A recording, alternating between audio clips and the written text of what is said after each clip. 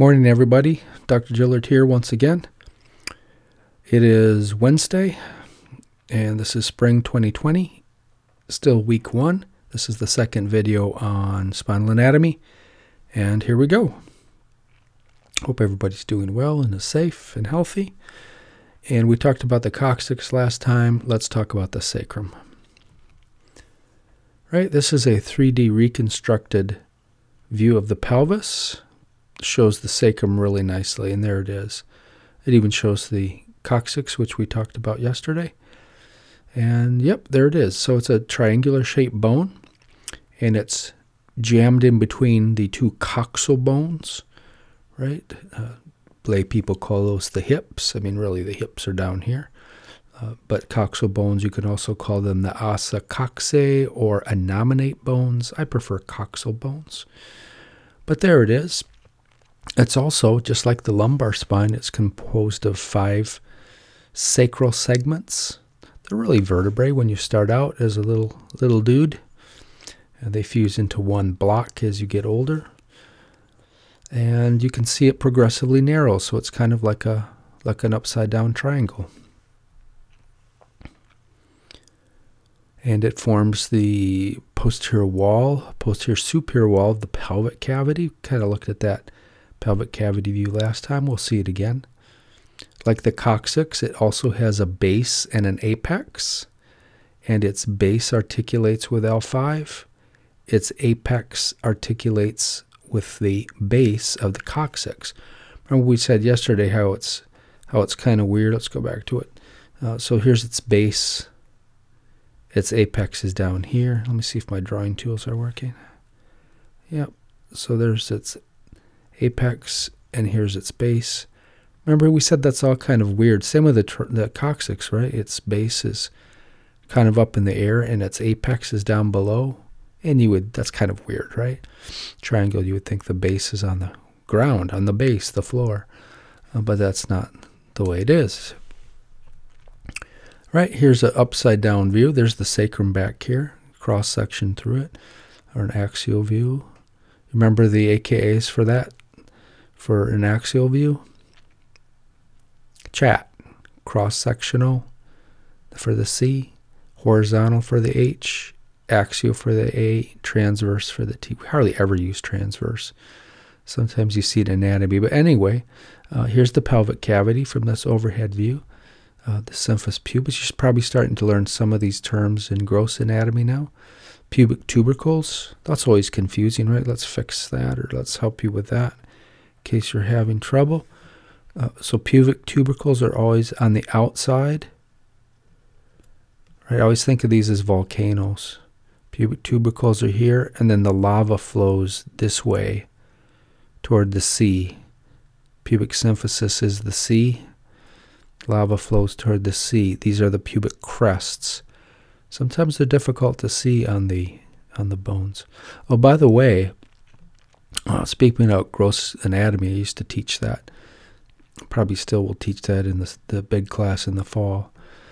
But I do have videos on all the bones, if you haven't discovered those, for gross 2 and for gross 1 anatomy. So go look on my main page. Just Google Gillard Anatomy.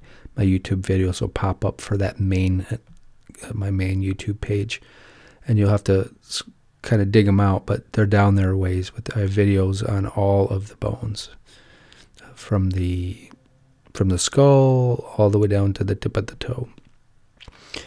All right, so that's the pelvic cavity. But anyway, here's our sacrum, and you can see it makes up the posterior wall here. Okay, anything else I need to say about that? I don't think so.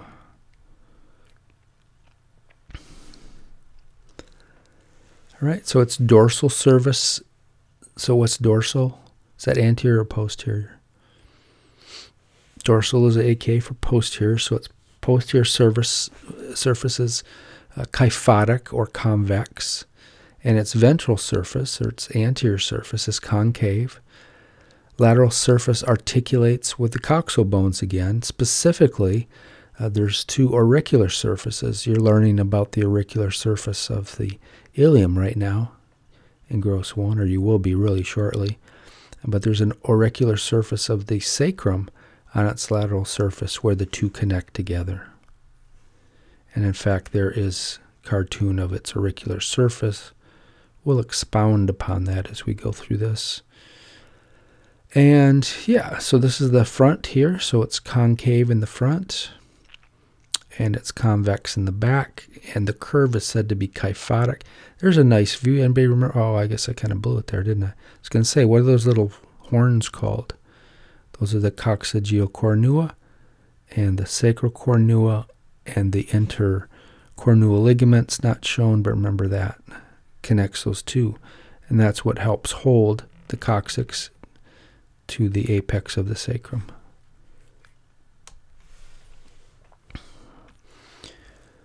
Right, so here's a cross-sectional view or horizontal view, cut right through the S1, it looks like, maybe S2, of a very fresh cadaver. Our cadavers aren't nearly this fresh, but just goes to show you there is the sacroiliac joint. So here is the sacrum meeting the ilium here, and we'll learn that the actual joint, let's see, kind of liking my colors this morning. So the actual sacroiliac joint is right here in the front. This is actually, there's some ligaments, very strong ligaments that connect the sacrum to the ilium here. And we'll talk about those when the time comes. So this is actually the SI joint right here itself. And this is just made the posterior, where the SI joint, still kind of considered the SI joint, but it's mainly ligaments back here. The synovium is up here in the front of the SI joint. Right, and there's the body of S1. And look at that, you can see some of the nerve roots. We're going to talk about these in a little while. Get everybody up to speed on these things. Okay, sacrovertebral bodies. So just like the rest of the spine, and we're gonna do kind of a fall in a rabbit hole in a minute. But just like the rest of the spine, the sacrum is originally made up of bodies, vertebral bodies. I mean, it's a modified vertebrae is what the sacrum is. And there's 5 of them. I showed 2 here on this picture. But there is the sacrovertebral body of S1. And there's a posterior arch. It's kind of a little weird looking on the back. We'll look at that here in a minute. S2 would be here. 3, 4, and 5 would be down below. Sacrovertebral bodies start out with an intervertebral disc between them. So there would be a little disc space right here. If you were 5 years old, you would have a real cartilaginous disc here. But as you get older, it degenerates away and calcifies and kind of fuses into bone. But you can still see some ridges right here where this used to be. I got a slide on that though. Try not to get ahead of my slides. Right, sacrovertebral bodies start out with an intervertebral disc between them. They calcify, degenerate away, and leave something called the transverse line or transverse ridge. Right, so that star on this one, definitely that's, and these words, I mean, these are a chiropractor's vocabulary, right? So, and anybody else who wants to be a spine surgeon or any physiatrist, you got to know these words like the back of your hand. This is your vocabulary. Kramer also reverses, calls them linea transversaria. So watch out for that. You can usually decipher that if you saw that on test. That's common in anatomy to kind of flip things backwards and make it kind of more into a Latin type word. Means the same thing. So here's a full sacrum. We're looking from the front, an A to P view of the sacrum. You can see the 5 sacral bodies here. Front of the sacrum is really easy. It's nice and smooth. There's not too much going on. We'll look at these anterior sacral foramen here in a little bit. But you can see where the discs used to be in this specimen, and now they're all calcified, and those are the transverse ridges or transverse lines. Right? On the midterm, maybe I can stick a number on here. Number 1. What is number 1? It's transverse ridge or transverse line. Okay, the anterior sacral foramen, these holes right here, look at the real ones. Be careful because there's posterior ones as well back here. But these, here's the anterior sacral foramen. These are the holes in the front. These are the posterior. I really like this little drawing program. Free program too. I forgot the name of it though. Those are the posterior ones back there. These are the anterior sacral foramen.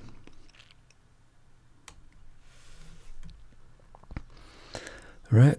So we have some nerves coming out of these.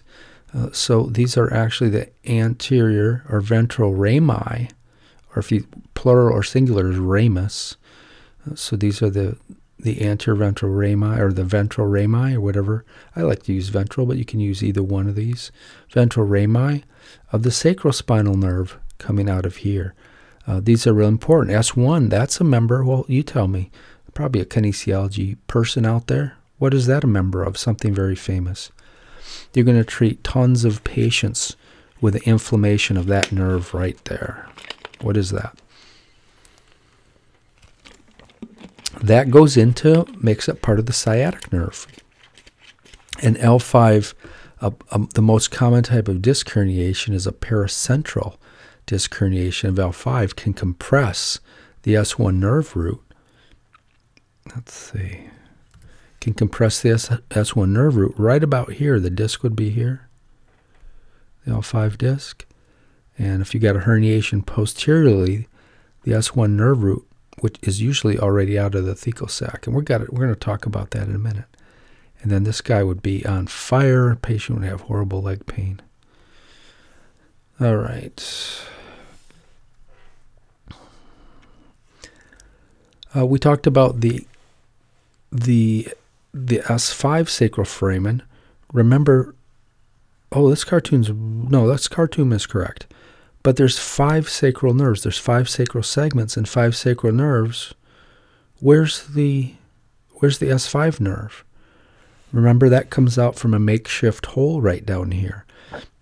Remember, there's the lateral sacral coccygeal ligament?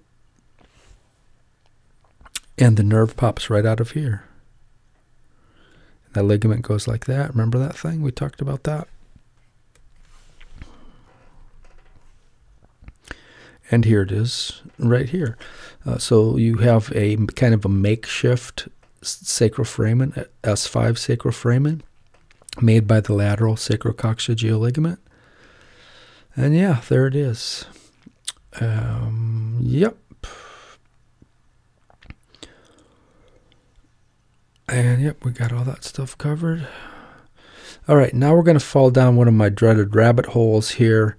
It's hard putting these things together because some of these topics overlap and you can't just go perfectly in order, because I'm already saying things like nerve root and we haven't really talked about nerve root. I've talked about a superior articular process and you're like, what the heck? Some of you might have no clue what that is. So we need to fall down a rabbit hole. Excuse me for my little water break, because I'm not going to be able to cut these out. My voice has got a long way to go today. Tomorrow I think I have 6 hours of lecture, so I'm not too worried about today, but tomorrow's going to be a tough one. All right, so I should have put a star here. Heck, I could put a star here right now. I should have put like 10 stars here. This stuff you absolutely have to know. So this is a run-of-the-mill vertebrae. This is actually a cervical vertebrae we're using here. But the principle applies to the thoracic lumbar, and some of this applies to the sacrum as well. Even the coccyx a little bit applies. So there's 2 parts. A vertebrae has 2 parts. It has a vertebral body, which is right here. Right? And then it has something called a vertebral arch. You want to call it the posterior arch. Some people call it that, but you shouldn't. Posterior arch is reserved for the very top bone, atlas. So let's call it the vertebral arch. And the vertebral arch is made up of several parts. We have a pedicle, which I probably should have used a regular vertebra. The pedicle is a little weird in the cervical, but this is a pedicle. This is part of the articular pillar right here. And then this is the lamina right here. And then this is the root of the spinous process. Right? And then the structures repeat over here. But you can see we've made a ring of bone, haven't we? We made a ring of bone. So what? Well, we have a ring of bone. Something needs protection, and that something will be the spinal cord in the cervical thoracic spine and very upper lumbar spine. There's no spinal cord in the lumbar spine, right? There is a bunch of nerve roots, traversing nerve roots that hang in a sac. Those traversing nerve roots are called the horse's tail, hint. Good, cauda equina. Cauda equina. Right, so that's the story with that. We can also look at another hole we're going to talk about, and it's a little weird in the cervical spine. It's angled, obliquely angled forward. We'll talk about this specifically when we get to the cervical after the midterm. But there's another hole right here, and that's called the intervertebral foramen or the neural foramen or the IVF. We'll talk about that more, probably getting ahead of my slides. All right, so the arch of bone creates a hole, and that's called the vertebral foramen. If you put two bones together, you have yourself the vertebral canal. Another misnomer, don't call it the central canal. Some authors call it the central canal, and that's bad because the central canal is a hole inside the spinal cord itself where cerebral spinal fluid can bubble through. So vertebral canal. Right, threw this in here, put this slide together last night, got my bones all set up right next to me here. So I'm adding to these PowerPoints a lot while I have this extra time. Traded it for my commute time. So you can see the cervical vertebrae are smaller. They're a little weirdly shaped. The transverse processes are double strutted. Right, there's the anterior strut. Standring calls it the anterior bar, so I like strut, but you really should call it bar, I guess, because that's the board book. There's the posterior bar, anterior bar, intertubercular lamellae. We'll get to this stuff. It's got a weird hole there. That's for your vertebral artery. So, yeah, spinous process sticks straight out the back on this one. This is C7 probably, maybe C6. Some are bifid. I don't want to teach you the cervical spine. We'll get to that. But the point is, there is the vertebral foramen right there. This is a thoracic vertebrae. Transverse processes are stubby. Spinous process is angled downward. You can't really tell by this. We'll get to that when the time comes. But there's its vertebral foramen. Lumbar vertebrae is much bigger. And transverse processes stick straight out like airplane wings. And yeah, there's its vertebral foramen as well. Okay, and yeah, the sacrum. I had to tip the sacrum down on my table and took a shot right down the center, and sure enough, it's got a vertebral canal running through it. There are vertebral foramen, S1 vertebral foramen, S2 vertebral foramen, S3 vertebral foramen, etc. They all make up the vertebral canal.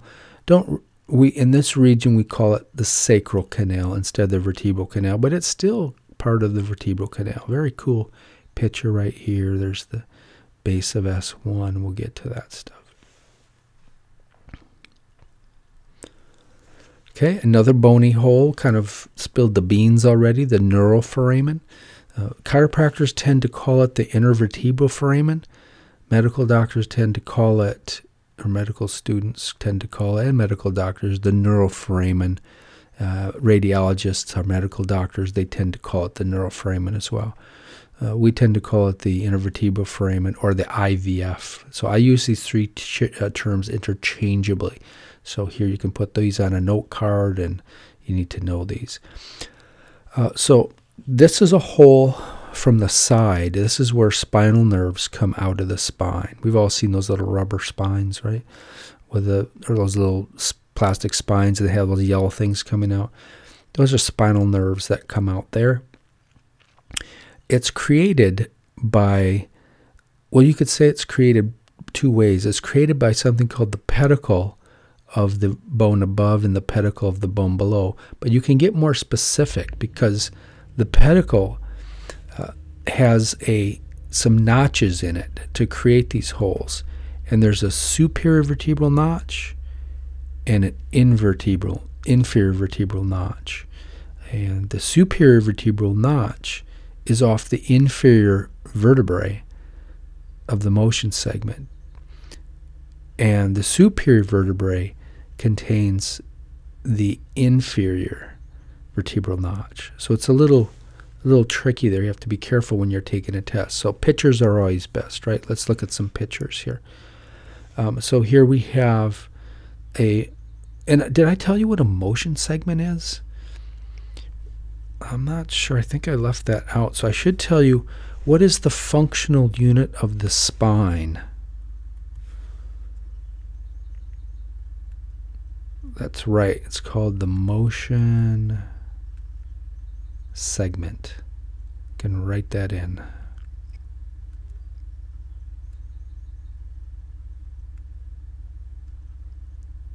I definitely won't be doing too much of this writing.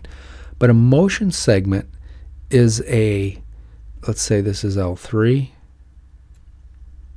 can switch to, let's change colors. Motion segment is the vertebrae above, the disc in the middle, and the vertebrae below. That's a motion segment. But how do you name that? That's the L3/4 motion segment. Sometimes you go out to lunch with a spine surgeon or a physiatrist or someone you're going to work with. They might call that the L3 level. The L3 level. When they say that, they're talking about the L3 disc, the intervertebral disc, which we haven't come to yet, but there's a disc in here. We'll get to know all about the disc. The disc is always named by the bone that sits on top of it and conquers it. So motion segment is the top member, adjacent vertebrae, its disc, and the vertebrae below. So that's a motion segment. Are we all good with that? So the reason I put this in here, I can show you the pedicle right here. That's the pedicle, strongest part of bone. We have this transverse process, this airplane wing. Now this is coming out of the plane of the page, so you have to imagine that. But then we have, and you can see the superior vertebral notch better. You can see it right here. See that little dip? So that's the superior notch, and this is the inferior notch. Vertebral notches, and then I have them labeled right here. So we have inferior vertebral notches right here. Superior vertebral notch is right here. The intervertebral foramen or the neuroforamen is right here. You can actually see the other one, a little peek of the other one over here. Okay, are we good with that? Pretty simple concept. All right, the pedicle I just showed you. Here's an overhead view. It's kind of hard to see the superior vertebral notch from this view, but you can sure see the pedicle better than we could see it. I had to draw it on the cervical spine, but there is the pedicle right there. The pedicle is what connects the vertebral arch to the vertebral body. That's the strongest part of bone. You put this thing in a vise and crush it. Which piece of bone crushes the last? It would be this. Pedicle is super strong. Okay, I think we got all that. This is a famous picture here. You have to know this. This should be on your refrigerator or wherever. You have to know these parts like the back of your hand. Why do you have to know these parts? Well, you'll have an x-ray to take, or you'll have a license to take x-ray when you get out of here. And your job, especially if you charge for it, you have to, if someone has a fracture, you have to be able to communicate via an x-ray report. And what if the patient's fracture is right through here? you have to be able to say the patient has a fracture through the right lamina of, say, L4, we'll call this, of L4. Or they have a fracture through the superior articular process of L4, or fracture through the pedicle, or they have a fracture through the pars interarticularis. A couple times a year you'll have a patient with that. That's really common, especially in the high school athletes, pars fractures and maybe even slips. We'll talk about that this quarter. So that's why you got to know this stuff. So it's not a waste of time. You'll take this slide with you forever. So this is a vertebrae. It's exploded, so it's a cartoon, right? It's not really like this in the body. I had a student come to my office all concerned. How can this be in the body like this? I don't understand. This is a cartoon, all right? So it's not like this in the body. We've seen what these look like. So, but it's nice because it helps you understand this. So let's go through this. So this is the vertebral body. Specifically, you could call this the bony end plate. The superior vertebral bony end plate, if you will, but we'll get to that. We'll get deeper as we get into this. But for now, let's call this the vertebral body. This is the vertebral body as well.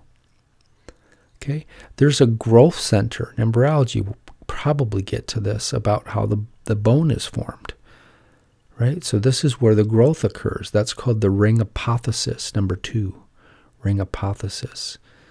Number 3, we know these guys already. These are the pedicles. So, but more specifically, this is the superior vertebral notch. This is the inferior vertebral notch. Okay, got that down. We know what this hole in the middle, that's the vertebral foramen. Let's do this. Let's talk about this thing. This is, you could call this the articular pillar. I guess you're supposed to call it the articular pillar for sure in the cervical spine, maybe not so in the lumbar spine, but it looks like a pillar on CT, so I still like to call it the articular pillar throughout the spine. And it's a column of bone. And in the middle of the column, just underneath the pedicle, where the pedicle connects to this, there is a really weak region. And that is very important. That's called the pars interarticularis. We call it the pars for short, but you guys call it the pars interarticularis. You will get this again and again and again as you go through the program. Remember we said the pedicle is the strongest part of the bone? Guess where the weakest part of the bone is? Right here. And you can get fractures of that pars interarticularis. We'll look at some real cases of mine. And we'll see fractures, and we can even see slips. Sometimes the pedicles in the vertebral body can slip forward if this is fractured. That's called the spondylolisthesis. But yeah, that's the pars interarticularis. So what else can we do with the pars interarticularis? The bone, the part of the articular pillar above that, is called the superior articular process. Superior articular process. The part of the bone below all of this is called the inferior articular process. Got it? Now, this is not correct. We shouldn't be able to see this white stuff here. That should be the same color. I didn't have time to fix that. But on this one, because these face inward, you can see a little pad, a smooth area on the bone. And it's still the superior articular process, but there's a cartilaginous pad in vivo, in a real human. But you can still, in the cadaver bone, you can still see this smooth pad, and that is called a facet.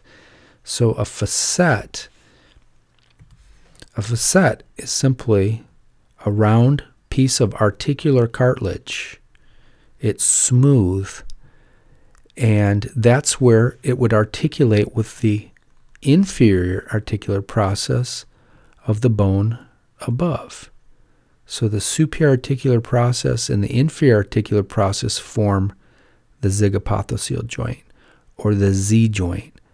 Unfortunately, in the world, we call this the facet joint, which is a terrible term because you have these little pads of articular cartilage which are usually covered with a synovial membrane. You have those all over the body. You'll look at those in the tibial plateau has them. The inferior end of the tibia has them. They're everywhere, these little pads of cartilage.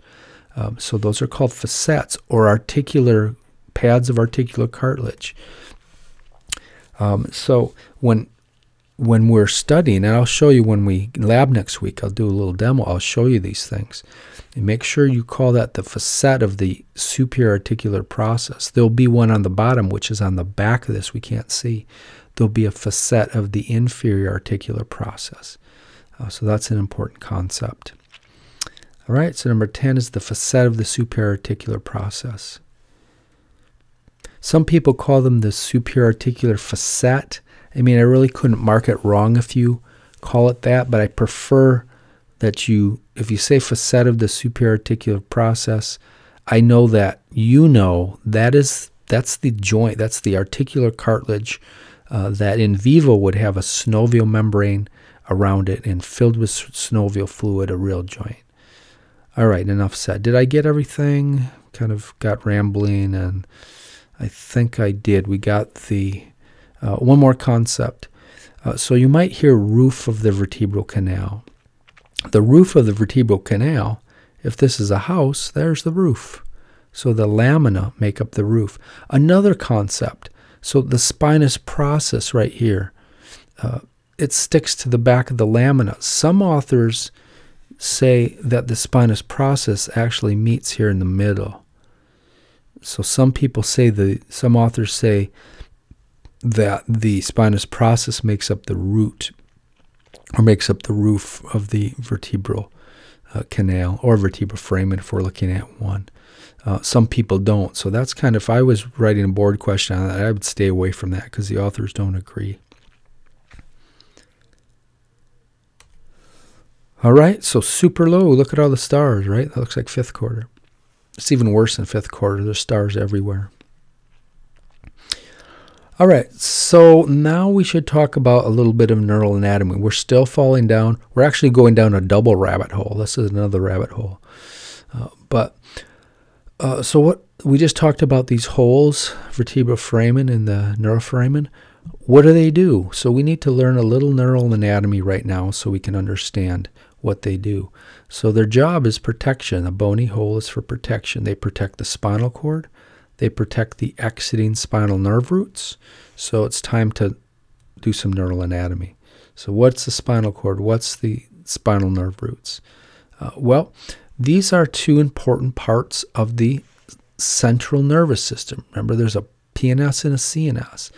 Central nervous system is the brain and the spinal cord, but we can't forget that we still have some nerve roots hanging within the neuroforamen, or within the vertebral canal. So that's also part of the central nervous system. So two parts, brain and spinal cord. The brain is like the main computer right up in your head, constantly receiving messages, constantly processing these messages from the environment or from your own body. And then your brain decides what is it going to do about these messages. Maybe nothing. Maybe it needs to itch. Maybe it needs to itch your patella. Or maybe it needs to go for a walk. So the brain carries out its commands via a whole bunch of telephone wires. Of course, the axon is kind of like a wire. And that's the very basic. You'll learn in neurology about the components of the nerve and how they work. But the brain is the master computer of the body. It lives inside the skull. We'll be looking at the skull a little bit. You'll be looking at the skull a lot next quarter. But it lives up inside the head. Here's a mid-sagittal slice through the noodle here.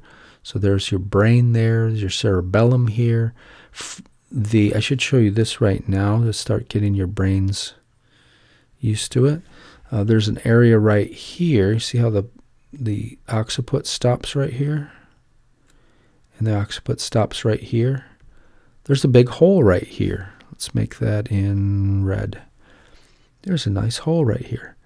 That's called the foramen magnum. And there's a hole in the bottom of the skull. And oh look, here's your spinal cord, right, which we're going to look at here in a second. There's the pons, part of the brainstem, medulla. it goes through the foramen magnum. So your spinal cord is connected to your brain via this foramen magnum. So that's an important concept there. But here's a picture of the noodle. So we'll get into these parts later. But here's the spinal cord. Where's the spinal cord born? Right here, right as it goes through the foramen magnum. Okay, everybody got it?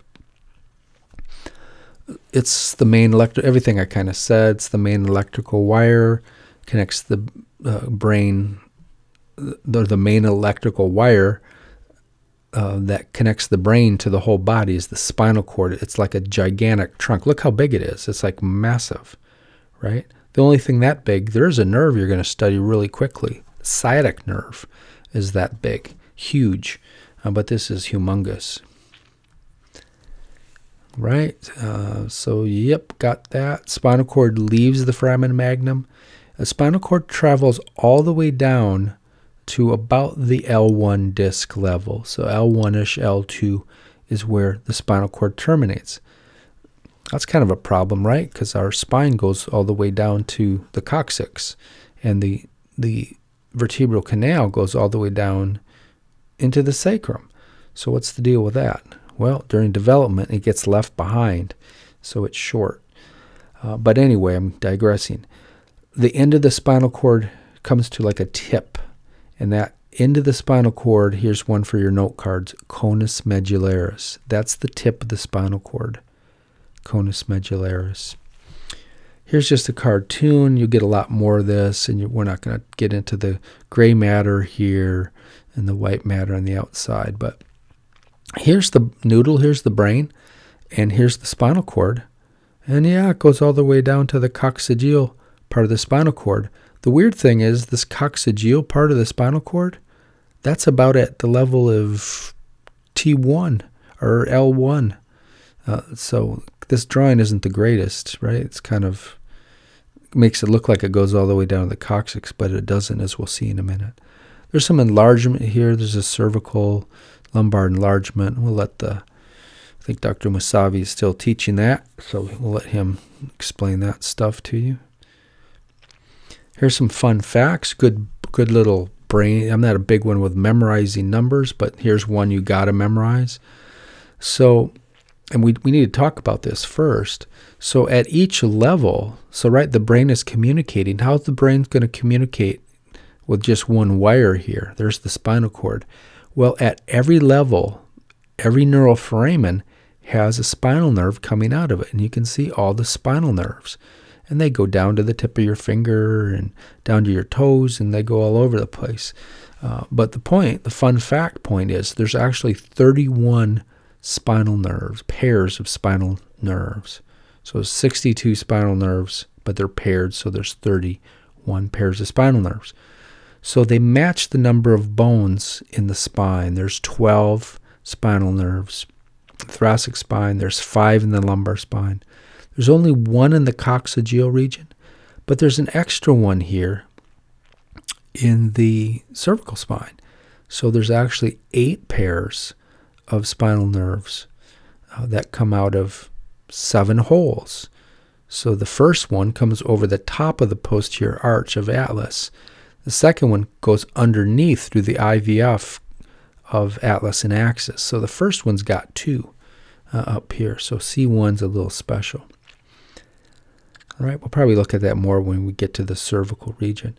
The other important part is here, these C2, C3, C4, T5, T6, T7, T8, T12, these nerves, they have them drawn like wires here, but they're not wires. They're actually embedded in the substance of the spinal cord. They live in areas. If anybody probably a lot of you have already studied this, but there's tracts that live in the gray matter, and there's tracts that live in the white matter out here. So a little different. There's no wire here, but when you get down below the conus medullaris, so here's the conus right here. See how it's starting to become triangular in shaped? After this level, the nerves, I mean, they have to, there's the L5 intervertebral foramen is down here. So the nerve actually comes out way up here. Actually, the lumbar is way up here. It comes out at the level of L1-ish, T12-ish. And that wire has to hang all the way down and go out the IVF down here. So it's a different setup down here. There really are, these are called traversing nerve roots. There are no traversing nerve roots in the cervical, thoracic, or lumbar spine. The only place you ever see these traversing nerve roots is in the cauda equina. Traversing nerve roots make up the cauda equina. Okay. Everything I said, let's take another look at it here. So there's another cartoon. There is the end of the spinal cord. So that would be the conus medullaris. Should be up a little higher. Usually it stops at between L1 and L2. They have it down to L2, so that's okay. I mean, I have some clients it comes all the way down here to L3. Some clients I have it way up there at T11, so it's variable. But now you can see the end of it. So here we have all the nerve roots coming out, going out their holes, going out because they have to penetrate this sac. We need to talk about this sac too. Let's do that right now. We'll hit it again when the time comes. But you see there's a sac right here. Right? It's split open so we can see, but normally it would be completely closed by a sac. This is called the dural sac or thecal sac. And this is filled with cerebrospinal fluid. If you poke a hole in this, cerebrospinal fluid will leak out. Cerebrospinal fluid is like a river of fluid flowing. It nourishes all the components of the spinal cord and all of these traversing nerve roots. It's very important. The Warriors coach, what was that, 2 years ago? What's his name? Steve Kerr, is it? Not a super big basketball fan, but he had a procedure. He had I believe it was an epidural steroid injection, and they poked a hole. They went a little too far and poked a hole in his dural sac, aka for that is thecal sac, and he got cerebrospinal fluid leaking out. Causes horrible, horrible headaches until this is fixed because you're leaking fluid. So he was actually missed a couple games because of, actually he missed a couple weeks, I think, because of a dural headache. He had a leak of cerebrospinal fluid. So it's really important when they do spine surgery to be careful. And they, all the time, they nick it and rip the dura and get a dural leak, and they have a patch. They can patch it. There's fibrin glue. They can glue it. But sometimes it's really tough to treat.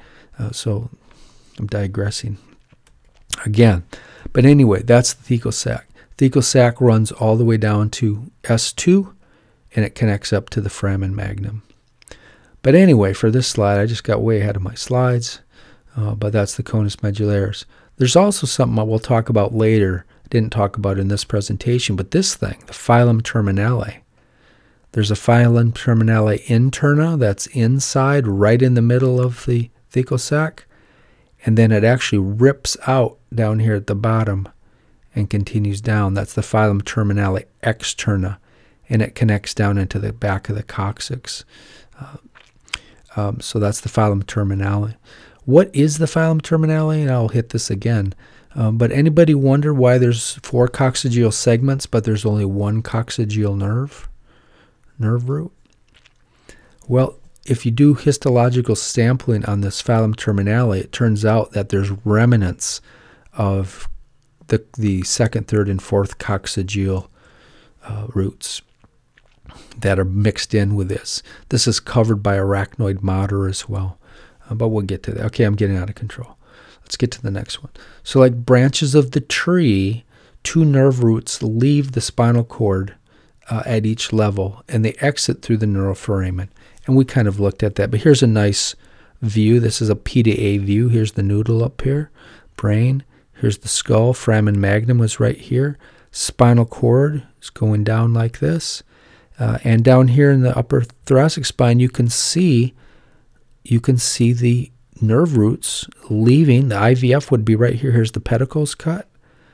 The IVF would be right here, the neuroforamen.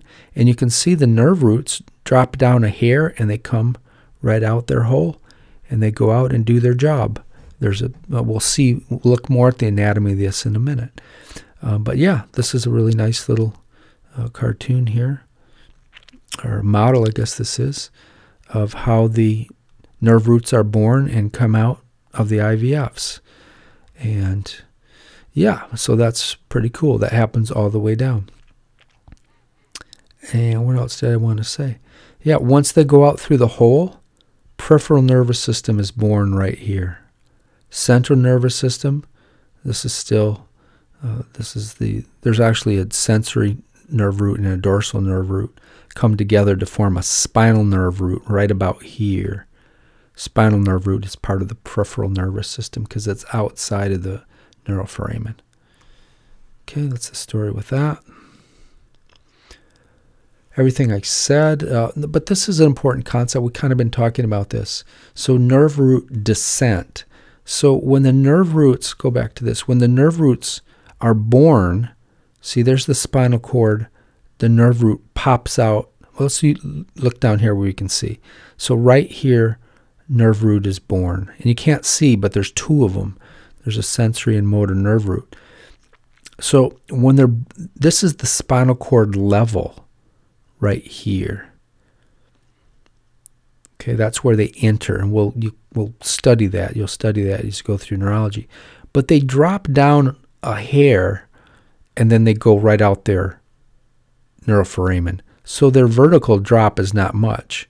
But remember, down in the lumbar spine, the vertical drop is tremendous. They have to hang and go a long way is the point of that. And they're a little more vulnerable when they're hanging down.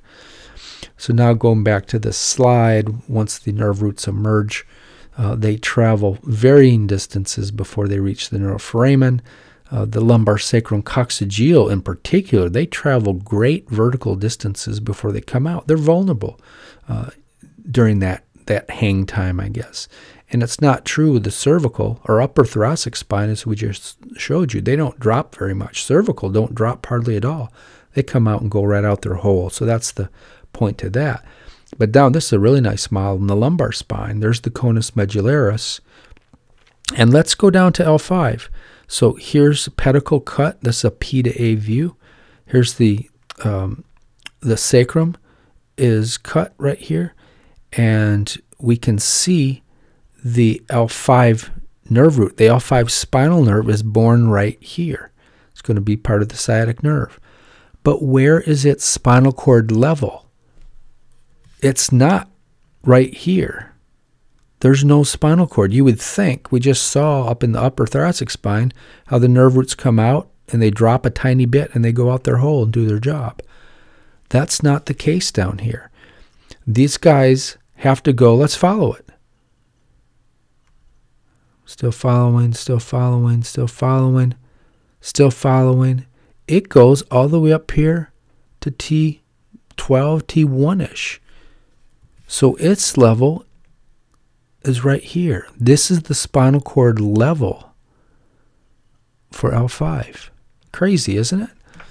Why the committee designed it like this is a mystery. But nevertheless, the spinal cord got left behind in embryological development. And so we created a new structure. And that's the horse's tail. This is a really nice model. And there's the sacrum, sacral canal way down there. Who are these guys? These are called traversing nerve roots. Traversing nerve roots. Right? I think everything I said right there. So that's nice. We're starting to understand this, I hope. The thecal sac we talked about, but let's put it in stone.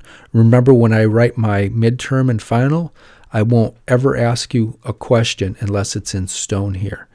So some things you're going to get later. You can take some notes on here. But if it's not in writing here, I won't ask it to you. I won't ask it unless I specifically would say something.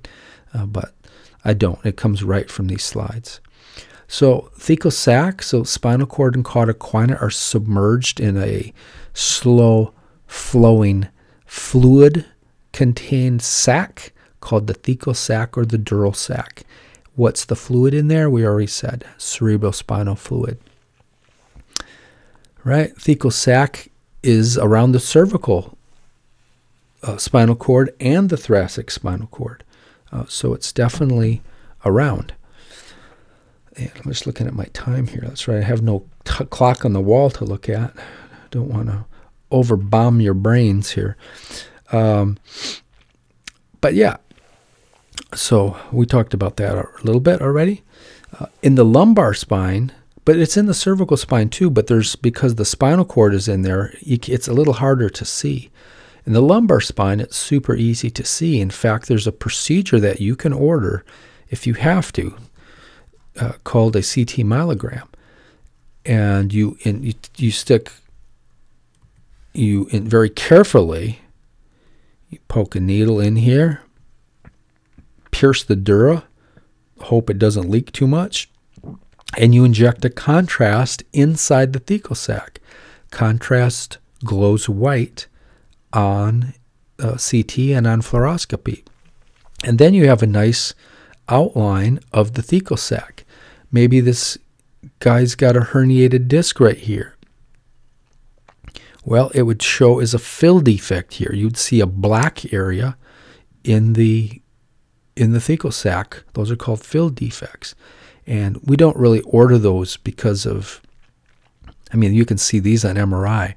But the nerve root sleeves, when the nerves bud off like this and then go out, the contrast fills up the nerve root sleeve as well.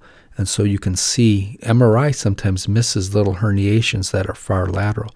You can see compression of the nerve root in a CT myelogram where sometimes it's missed on MRI. Point here. Anybody see? I'm digressing a lot. I don't want to make this too long. Anybody see anything weird? We talked about spondylolisthesis and pars intraarticularis. So when you're looking at imaging, always check the corners, back corners of these bones. Those are pretty close. Pretty close.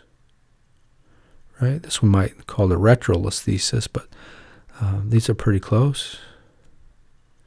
And right, we should be able to draw a nice line through these, right? See the problem? What's going on here? Looks like L4 and L5. That might be a transitional segment, but yeah, we got a slip. So that's a spondylolisthesis. We have about a 20% slip. That's called a grade 1 spondylolisthesis. So if they either have a fracture of that pars intraarticularis and it's let the bone slip forward, or they have a degeneration of the zygapophyseal joints or the facet joints, and that's caused the slip. It's called a degenerative spondylolisthesis. Digressing too much today. We'll get to that. I just noticed that right now. Thecal sac is made of two covers, so it's the outer covering is very tough. Tough mother, dura mater stands for. Notice that this is not matter, M-A-T-T-E-R. This is mater. Dura mater means these are the tough meninges. These are the coverings around the spinal cord and cauda equina. So it's underneath that, stuck to it, is the arachnoid mater. So what are the two layers of the thecal sac or dural sac? That would be tricky. What are the two layers of the dural sac? They're not going to say dural sac. That gives you the answer. They'll say thecal sac. What are the two layers of the thecal sac? Well, one's dura mater and the other's arachnoid mater, but not pia mater. Pia mater is wrapped around the spinal cord itself. It's stuck to the spinal cord. It's stuck to all the traversing nerve roots as well. Okay, contains cerebrospinal fluid. What are the contents of the thecal sac? That'd be a great question. Which one of the following is not a content of the thecal sac? Well, spinal cord, yep. Thecal sac up higher. Cauda equina, yep. Traversing nerve roots, yep. Phylum terminale interna, yep. That's contained in there. I'm just kind of rattling these things off. Yeah, so those are all contained in the thecal sac. All right, another important concept. Now we're using back to the cervical again. Really nice drawing here that was floating around on the internet. So very cool. So we need to pin this stuff down a little bit more. So if you really look closely, this is the spinal cord itself. So what's the deal with these nerve roots? So there's specific names for these things. when, and even before I go further, this is a spinal cord level or segment. Okay, so all this is the property of C7. This is the property of C6. This is the property of C5. We're going to look at the C5 spinal cord level. So it's not just one nerve root that pops out of the spinal cord. There's a segment, there's a little column that pops out. So all of these are called nerve rootlets. So we have anterior and posterior nerve rootlets. The posterior ones are always sensory. They carry signals from the periphery into your spinal cord and up to your brain. Scratch your fingers, signals going right down these things right here. Okay, so these are called nerve rootlets. The nerve rootlets morph into nerve roots. Specifically, we can call this the dorsal sensory nerve root, or you could just call it the dorsal nerve root. It's given, that it's sensory. You can mix mash all these terms, so you could see it any way. This is the motor root. These signals are heading this way. You want to scratch your nose, the signals are going down, or you want to scratch or you want to squeeze, you make a fist, the signals are going this direction. Okay, so this is the anterior root, or you could call it the motor root, or you could call it the ventral root. Now, this little bump is important. That's put on your flashcards. That's called the dorsal root ganglia. We haven't got this deep into it, but there's axons. There's wires traveling within these roots. And this is a little weird here. So if we could look inside here, we could see a wire coming like this, and it's going in here. But the brain of the nerve is called the cell body. The cell body actually lives right here. The cell body makes nutrients that are transmitted up and down the nerve root to keep it alive, and a whole bunch of other stuff. But these cell bodies live inside the dorsal root ganglion. So that's an important concept. On the motor roots, there's no cell. The cell body is inside the CNS, inside the spinal cord. And remember, the signals are going this way. These signals are going that way. Right? So we'll come to that again, too, when we talk a little bit more about neurology. But now here's the next important concept. So right after the dorsal root ganglia, the neural foramen, or the intervertebral foramen, would be right here in most cases. Let me draw that again. So the end of the neural foramen would be right here. So the neural foramen would go like this, because the neural foramen almost, not always, but most of the time, it protects the dorsal root ganglia. So once we pop out of that hole, the neural foramen, we have a new creation. This segment is called the spinal nerve. The spinal nerve. Okay? So if this is C5 segment, this is the C5 spinal nerve. Spinal nerve is going to split really quickly into a dorsal and a ventral rami. We'll talk about that. There's a gray ramus communicans, and we'll talk about that when the time comes. But for right now, that is the spinal nerve. That is a mixed nerve. There's the board question, right? Mixed nerve. These dorsal root and ventral root, those are not mixed nerves. These just have motor fiber. These just have sensory fiber. But right here, they're mixed together. And same, these are mixed nerve. The ventral rami, or dorsal rami and ventral rami, these are mixed nerves. They have sensory and motor fibers. So spinal nerve, mixed nerve. You are no longer in the CNS. You are in the PNS. Good? Great. All right, let me see my time. I got to actually meet with you guys here in a bit. 7:03. Too bad I don't remember when we started. Let's see. Go a little bit further. Keep going. Right. And there's just all this labeled out for you. So sensory nerve rootlets, sensory nerve, motor nerve rootlets, motor nerve, dorsal root ganglia, spinal nerve, mixed nerve. Now you're in the PNS. Okay, here's a cadaver slice, really fresh cadaver. It shows the vertebral body of C6 and the bone of C6. So these will be the C6 ventral nerve root. You can't really see the rootlets. They would be down below this. But you can see the dorsal root here. Dorsal root ganglia would be here. The intervertebral foramen would start right about here. Right, here's the hole for the vertebral artery, transverse foramen. Yeah, there's the spinal cord. There's the little H, right? Yeah, I don't want to digress too much, but there's the Z joint, the facet joint right there. Superior articular process is here. Inferior articular process is here. You don't have to know that stuff. Cool picture, though.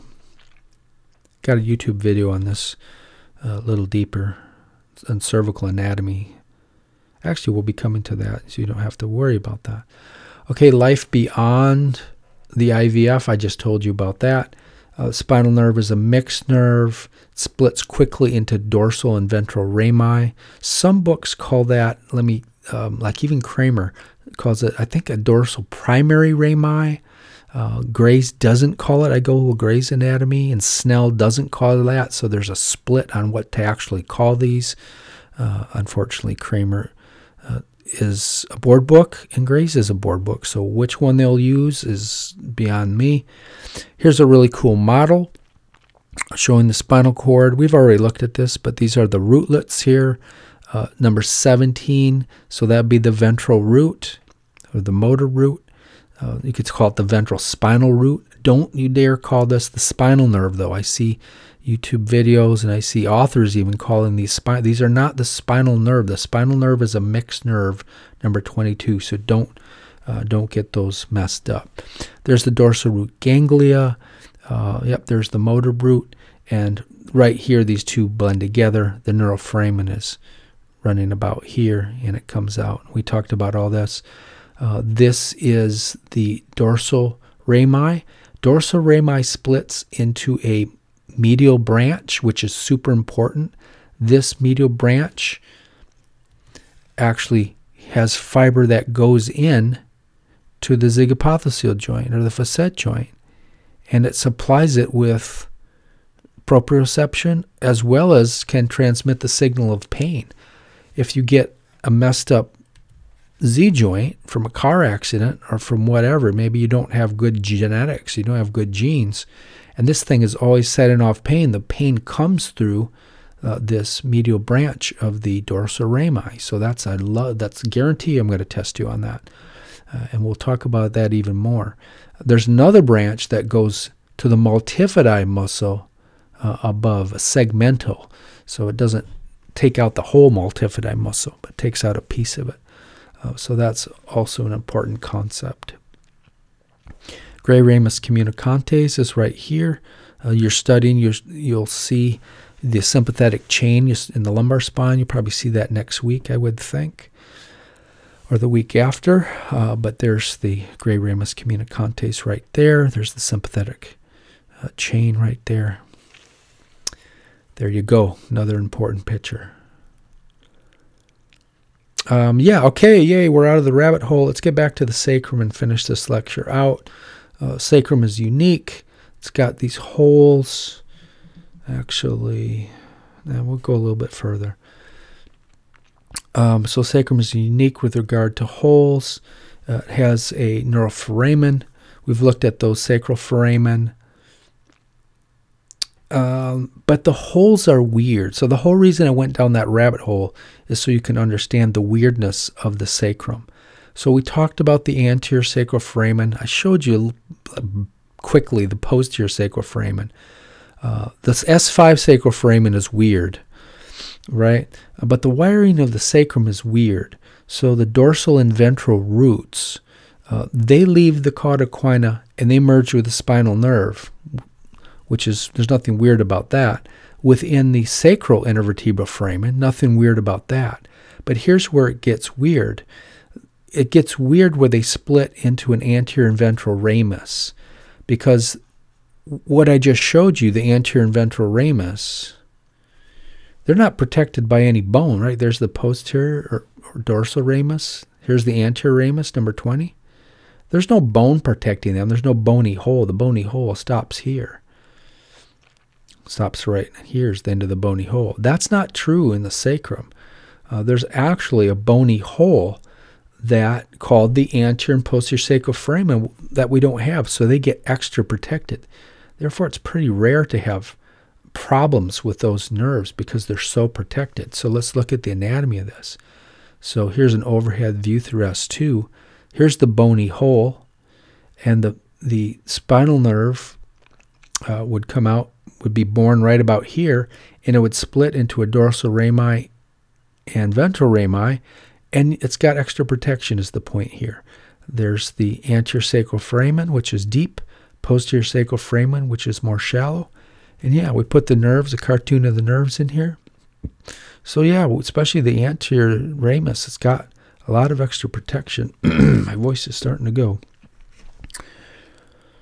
Okay, most parts of the anterior sacrum vertebrae, or more parts.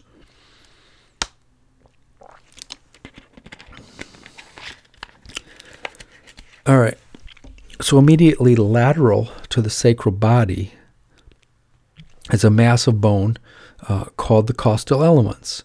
Bogduc, which is a board book, calls it the bone bar. And so these are thought to be made from embryological rib buds or rib tissue, which mesenchyme, which forms into rib. So that's where they come from. We'll look at that in a minute. If you go lateral to that, there's lateral masses. Lateral masses of the sacrum are made from transverse process elements. So embryological tissue that usually grows transverse processes grows these weird spatulated transverse processes, and they melt together to form the lateral part of the sacrum. The lateral mass of S1 gets a special name called the ala. Picture's always better, right? Let's look at the picture. So here's that nice A to P view. Here's the S1 body. Well, let's do S2. S2 body. Between the transverse foramen, we have some fused costal elements here. So, or you can call it bone bar if you want. That's the region here. So this is the bone bar, or FCE, fused costal elements. If you go lateral to the sacral foramen, this is called lateral mass. This is rudimentary transverse process, right? Rudimentary transverse process, but you call it lateral mass. This is also the S1 lateral mass, but no one ever calls it that. That is actually the sacral ala. Sacral ala. Sacral promontory, so here's that anterior view we've been looking at. Transverse lines are right here, you can see. You can see just where these anterior sacral foramen are starting. So we have a lip here off the vertebral body of S1, and that has a name. That's called the sacral promontory. Sacral promontory. If you get a dysplastic spondylolisthesis of L5, it won't slip off the cliff. It gives it a little extra room just to keep it on, but we're not exactly sure what the purpose of. But it's handy in dysplastic spondylo. Okay, this is probably a good spot to stop, because I actually got to go meet with you here in a second. Oh, actually, let's go one more. There's muscle attachments. We've been talking about the anterior part of the sacrum. Iliacus, piriformis, coccygeus all attach to the anterior part of our sacrum here. And so iliacus would just attach up here to the sacral ala.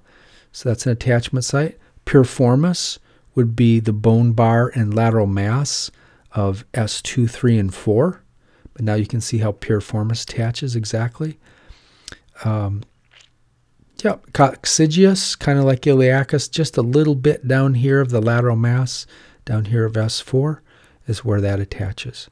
We also have transverse lines, but look at this weirdness.